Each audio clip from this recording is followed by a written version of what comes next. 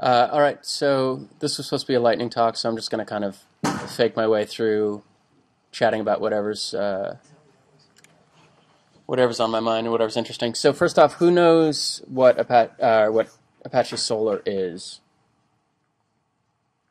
Okay, so a decent number of people. Basically, it's just a search engine, an alternate search engine you can use to index and search content. So, a lot of you might be familiar with the out-of-box search that Drupal provides that, will basically extract keywords, do basic analysis of your content, and you can search against that database.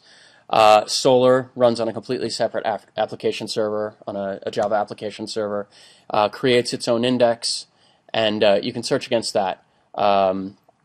It's great, it's fast, it's really scalable, works a lot better than Drupal's out-of-box, gives you a lot more flexibility. I'm not going to really get into how to install or configure Apache SOLR. That's something we could do in a later talk if people are interested.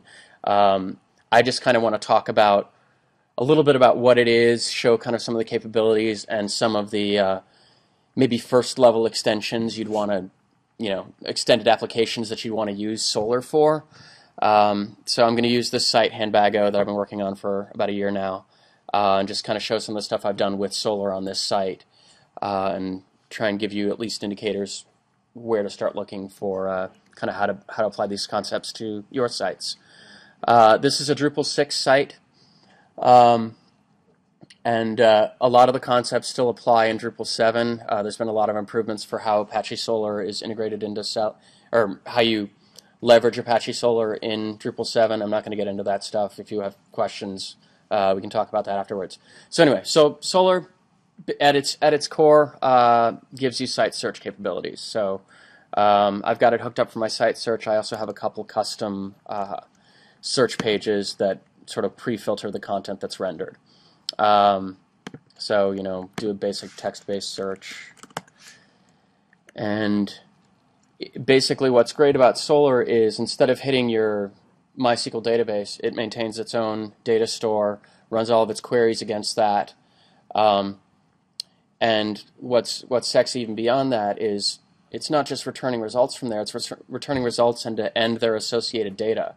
So basically you can preload as much content as you want to into the SOLR document that gets indexed, and then return that. So that in generating this page that I'm showing here, all of this stuff is pulling straight from SOLR. It hasn't touched the Drupal database at all, which is pretty badass. So a lot of pages that you might generate with views and sort of exposed views filters, you can do with SOLR in a much more efficient way. And you can sort of drill down into things. All this stuff is basically just out-of-box SOLR.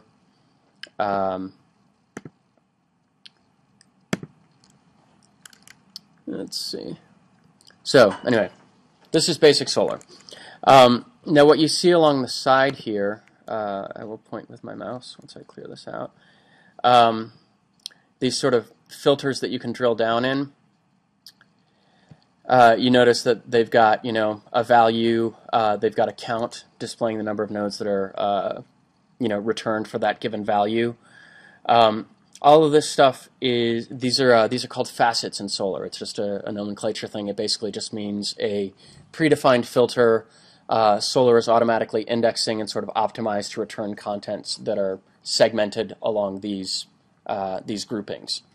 So when you index your content, it's saying, okay, great, I'm going to take everything that's Python, everything that's patent or whatever. It's going to optimize its search so that you can quickly retrieve things based on that parameter.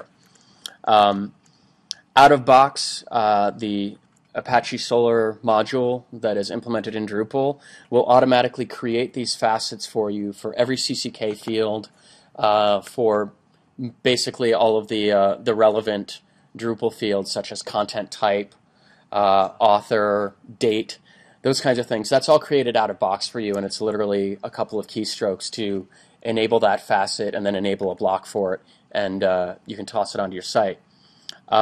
What's cool though is that you can really easily create these custom facets for your content. For example, one reason you might want to do that in this site, so I've got a number of different content types that are returned by my site-wide search. I've got blogs, I've got bags, I've got designers, all sorts of different stuff. For a number of different reasons, there's a field that is common to all of them, which would be the designer or brand. But for a number of different reasons, I've got that stored in different places in each of the content types. We're not using taxonomy for various reasons, but that field is stored literally in a different location in each node. So I can't just say, oh, there's one CCK field that's designer. Great, build a filter based on that. So what I needed to do in order to be able to provide this designer facet to be able to filter my content on is create a custom field and a custom facet that then Solr can then index on. So I'm going to take you through kind of the quick and dirty approach of how to do that. Is everyone kind of following so far? I know I'm going kind of fast.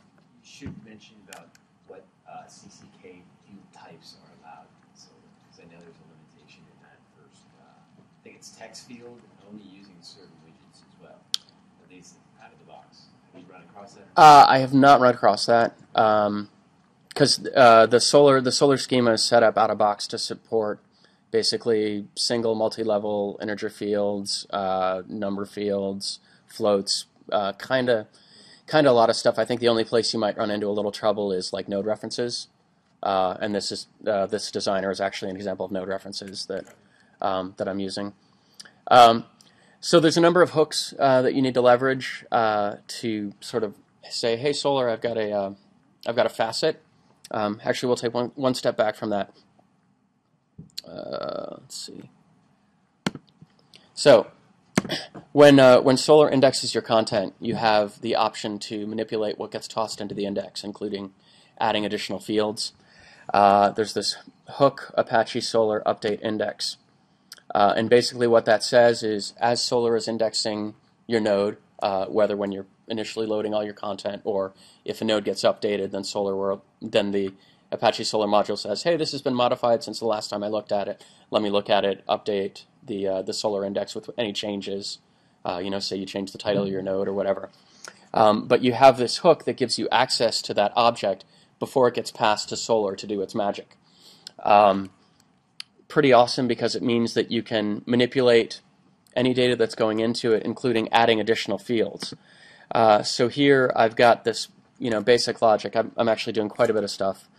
The rest of the arguments you're passing in, just document. Yeah, it's just document and node, and the document is basically it's an Apache SOLR object that's defined by the Apache SOLR module.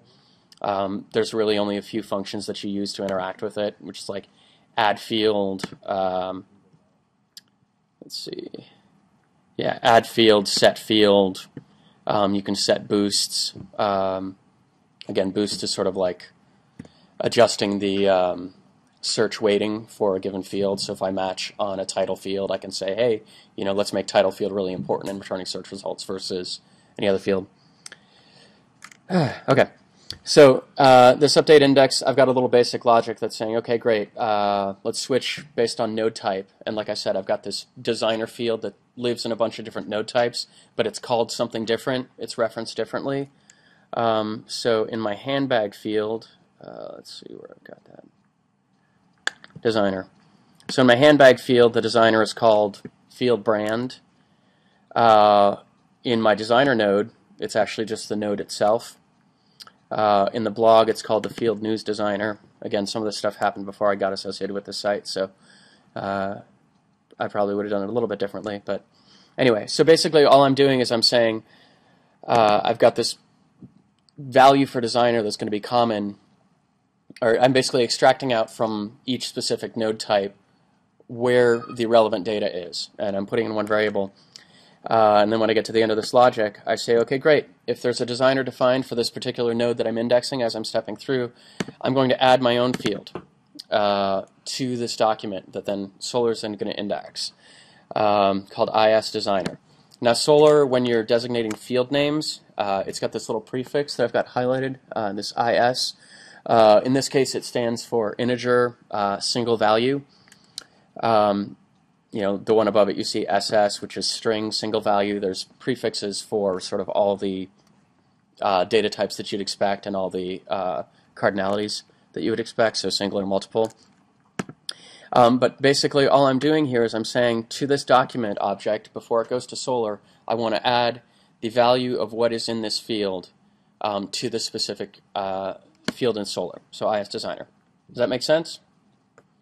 I'm sorry, I'm adding this field to this document, and then Solr takes that document, does its magic to it, and puts it in its data store, and then it's available for searching. So what's great is you can kind of overload your own custom stuff that sort of is beyond the scope of CCK, or beyond the scope of sort of the built-in node field. So if you have some business logic that you want to do, any kind of transformations or whatever, you can sort of add them to your Solr index programmatically here. Are you creating the field within the document and then populating it here, or what are you doing exactly? It looks like document add field SS item or IS designer.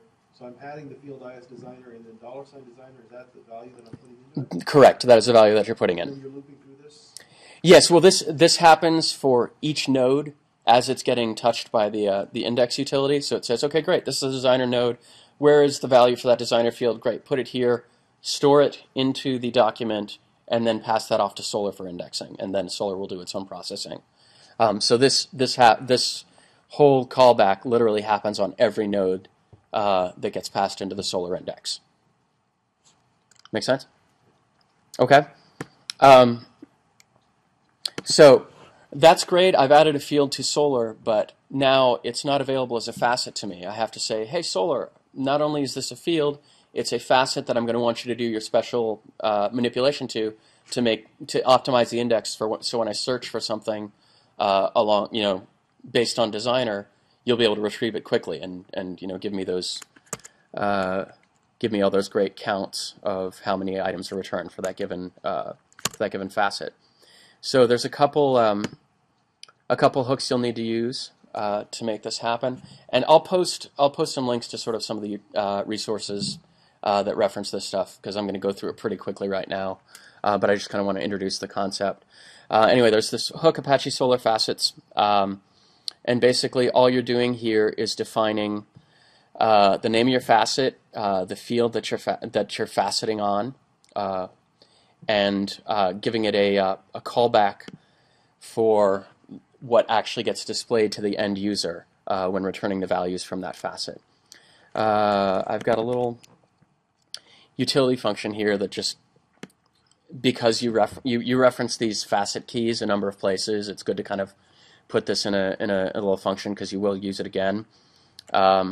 Little utility function called Apache SOLR index key. This is something provided by the Apache SOLR module, but all it does is takes the field name, the cardinality, and what type of data is storing, and it'll combine these into the Apache SOLR formatted name, which in this case is that IS designer. Okay, so that's the IS because you're looking at not multiple, so it's single. Right. It's an integer and then designer. Right, and so I could have actually just written in IS designer. It's just this way, if it ever changes, Solr is kind of managing that instead of me. So anyway, so I basically I tell Solr, hey, I've got these facets, and then once that happens, Solr realizes that I can facet based on this. So now all I need to do is give myself a UI element to actually interact with the facets. So at this point, if I run it now, Solr's already optimized to segment based on designer. But in Drupal, I don't have any way to say, hey, Solr, give me, designer X, give me designer Y. So the next step of this is to create blocks.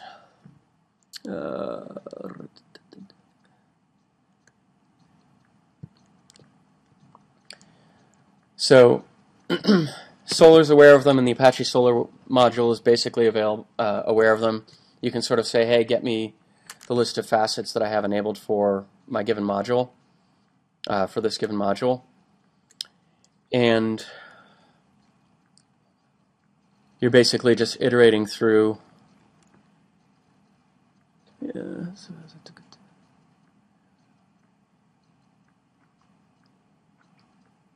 Yeah, not really doing anything special here except letting Solr know, or letting the block system know that you're going to have a block available for however many facets that you've defined in your module.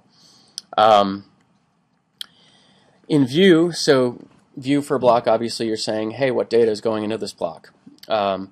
So this block is only going to be relevant if Apache SOLR has searched, because if it hasn't searched, then you have no idea how many nodes for any given facet are returned. So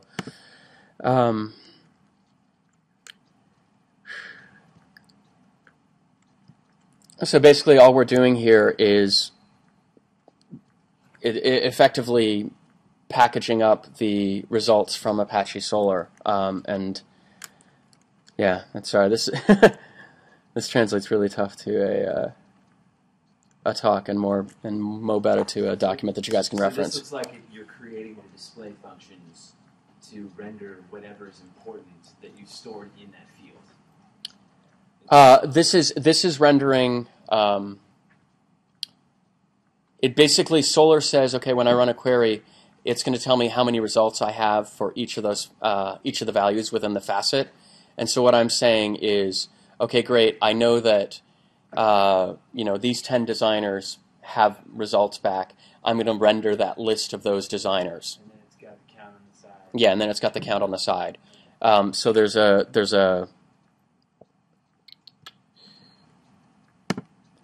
So yeah, there's basically utility functions that will. So this would be the callback that would run on each of the lines to say, hey, this is what you actually display for the facet value in this list. So here, this will ultimately be cached, but right now I'm just saying, okay, great. The facet is storing that integer of the designer node ID. And this callback is going to execute on each one of those and say, okay, great, give me the title instead of the number, so that the end user can look at this and actually see legible title instead of just a number for the designer name. Is that more performant, or did you choose the number because that's what node reference returned?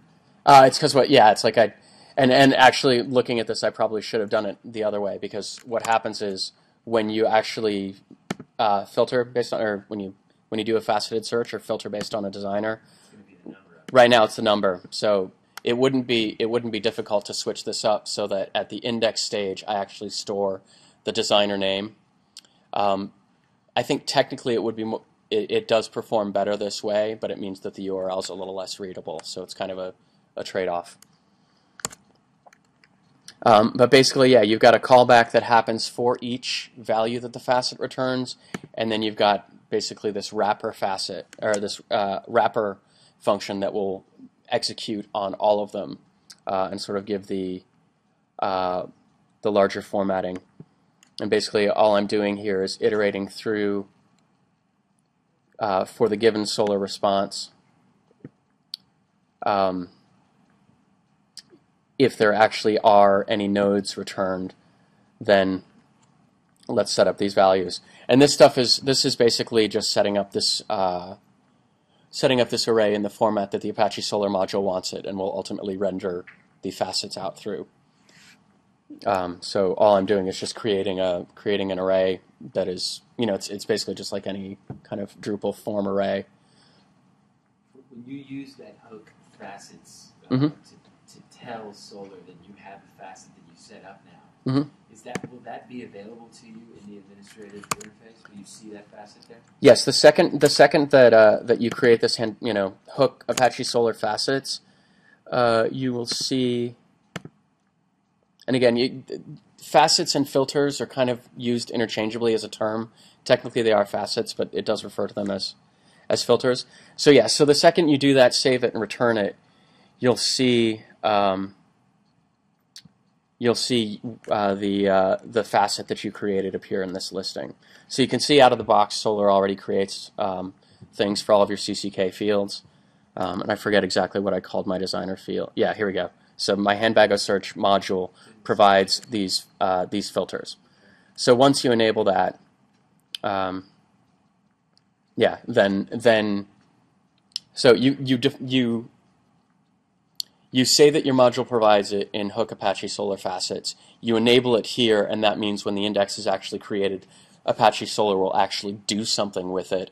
And then in the blocks, you provide the block that will actually provide a UI element for the user to interact with and filter down based on the facets.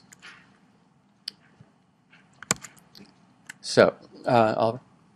I wanted to return some image data associated with search results, and I was wondering if it would make sense to try and store some of that binary data in the index, store a reference to an image cache file. How would you go about that? Well, what you can do, and I actually haven't done it well in this. Here you go. So everything that I've added so far, everything that you add in that hook update index. Let's see. Okay, here we go. So SOLR supports something called dynamic fields, and basically what you can do is you can define prefixes or suffixes, however you want to name it, so that any field that gets added to a document that SOLR indexes gets processed based kind of on that wildcard. So out of box with the Apache SOLR module, they give you this schema.xml file that you feed into Apache SOLR and say, hey, great, this is how my index is getting built. You can see that they've set up all of these prefixes for the different cardinalities and the different content types. So I've got a dynamic field. The name is is_star. So that means I'm going to match any field that gets passed into Apache that starts with is_ is going to get matched against this dynamic field type. It's expecting an integer. It's indexed. It is stored. And in this case, it's an integer single, so it's not multi-valued.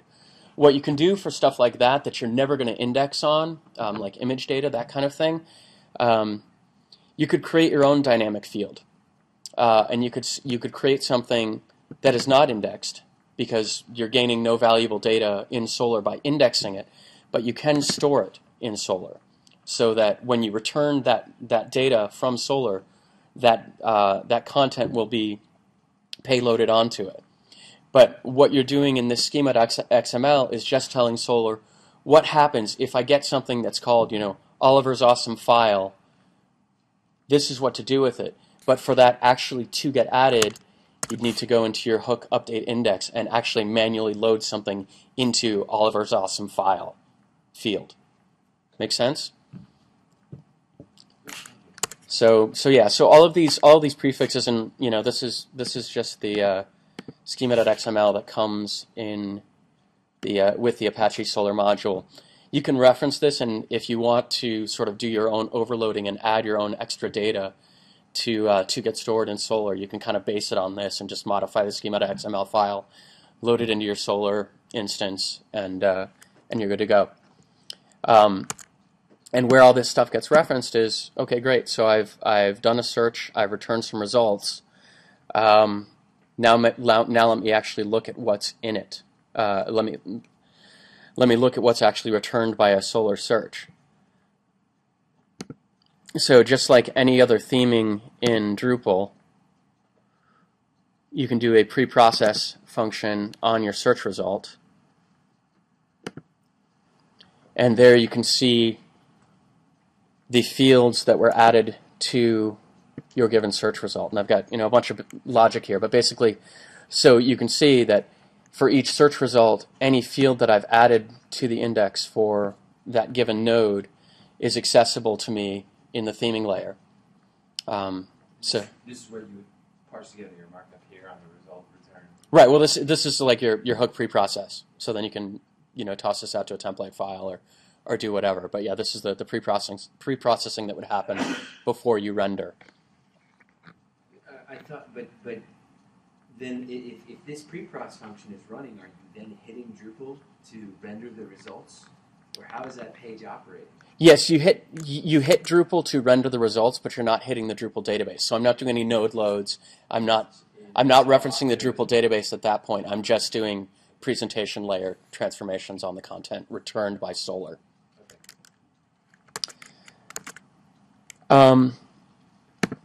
So yeah, so some rough examples of the kinds of things. I mean, you've already seen sort of the designer and how I'm sort of collating different fields from multiple content types into a single facet.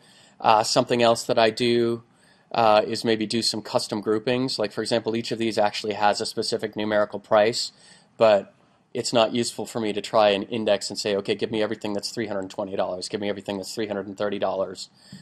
So I can kind of create these brackets. This is another type of sort of custom business logic that I could put in, create a custom facet for, and then give my customers the ability to search on sort of a more useful basis. So it has a custom field you created, then told it about the facet. Mm-hmm. So the fields is where you put that logic to say if it fell within this range, put it in this bucket. So yeah, so I actually let's do that one. So It's not a template. yeah, it's not a template. Update index. So yeah, for example, for pricing, oh, that's the themed version. Here we go. So yeah, so I figure out the price and I add this field, and then yes, I let So the module know. Price is not a float or a dollar amount. It's an actual. It's a bucket. Like it could be 0 to 9, and you're giving it a score. Mm-hmm. That's what you're doing in your logic. No, in this I actually pass in the specific. I pass in the specific price. I just determine the actual price as a float, pass it in, and then it's at the other end that I can actually segment out into these buckets. So that's on the Solr display side when you're creating that block. That's correct. Yes. Let's see. So you're not putting it into Solr that way.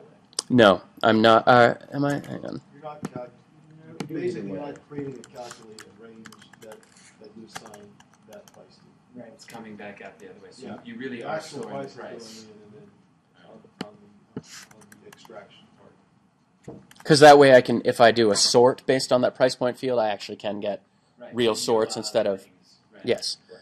So I'm actually indexing the price as a float, and then on the output is basically when let's see. Call that function. Yeah, so this is I've got a function that actually just handles the bracketing here, breaks them down into the groupings, and then when I list, I basically just iterate through, and if it falls into that price point, then I'm dumping that document into that bucket for the count. What's calling that function? This function is getting called by the hook block with operation equals view, because that's actually the display time logic that's happening based on the results from Solr. Cool. So yeah, I mean that's basic introduction to faceting, filtering, search with Solr. I don't know. It might be better if you guys have questions. I can kind of drill down in a little bit more. We can call it good for now and maybe make this a little bit more formal and give you a little bit more thought out information. Does anyone have any questions? Can you compile Solr with GCJ? I don't know. I think you run it in a Java application server. So I don't know if you can run compile. Do you know? Well, I don't know about GCJ, but there's but Solr and Lucene are string assembler, and there's actually ports of both Solr and Lucene on the platform. So there's pure C implementation. But yeah, Solr runs it on the JVM. Right. In fact, there's even a And there's a PHP PHP. implementation Yeah, interesting. of the Lucene API. It's very alluring because it's a drop-in module that you can just use, but it's not very performant. It's not. It's what you would use if you can't use Solr and you must use Solr and you don't have a lot of traffic. Yeah, it's It's a weird combination. Yeah, as you said, it's a weird combination. it's still way faster than the old faceted search module. Mhm. Drupal, I don't know if anybody ever used that. Yeah. It was Horrifying. horrifying. Yeah, Solr's faster. Sorry, Doug. We know you're listening. We love you. Yeah, it was awesome. But but I was just going to point out one thing though. Back to the Facet, particularly the designer, and the kind of conversation about using its node ID versus the designer label.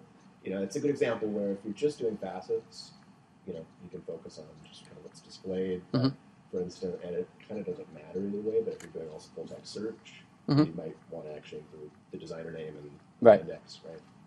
And same thing with the price range. If you're sorting on those values, then you're actually going to want the dollar value. If not, you just have it as a facet label.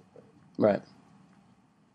Because the full text search is also phenomenally fast. Right. Well, see, this I figured I believe the implementation of the node reference, the CCK node reference that automatically gets indexed by SOLR, I believe it already tosses the designer name in. I'll probably check that real quick because I'm kind of curious about that now. This is just the back end to SOLR. Let's see. So that's an integer. No, I guess it's not.